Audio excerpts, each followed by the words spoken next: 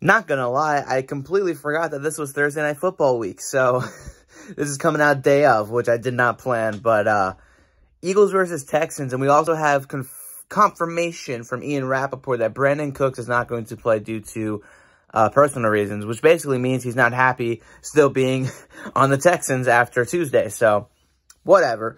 Look, this, to me, is the ultimate trap game. I felt like the Steelers was going to be one of them, but we took care of that pretty easily, pretty well.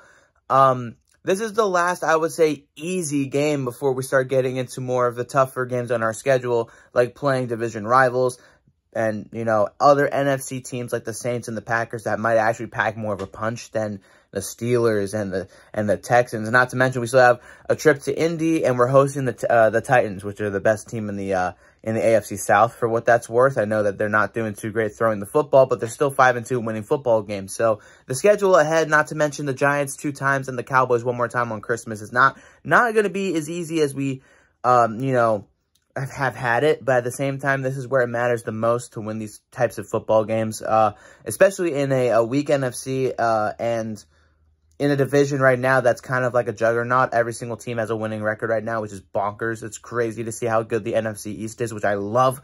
And I'm also reeling after the World Series last night, which was not ideal, not a good game at all. But I saw Black Adam, and it was a pretty good movie. Anywho, Eagles, Texans, this should be a dub. We should go 8-0 by the end of this game. I'm not going to focus too much on this because, A, I have school, and B, the Phillies game is on, so I'm most likely going to be watching that more than the Texans and Eagles game. Let's be real here, but this should be a victory. I think the Eagles are going to win this game pretty comfortably. It could go south. David Mills has had his moments. I know they're missing Brandon Cooks right now, but who the frick knows at this point how this is going to go. Thursday Night Football is always kind of just like a mixed bag of whatever, you know, whether it's a good or bad game. We've had mainly bad games, but hopefully this one won't be a bad game for us. I think we're going to win this game.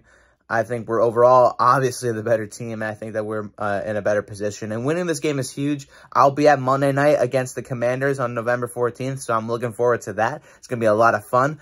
But we got to get through this first, and we got to, you know, hope the Phillies can pull off some miracles tonight and tomorrow and the following day. So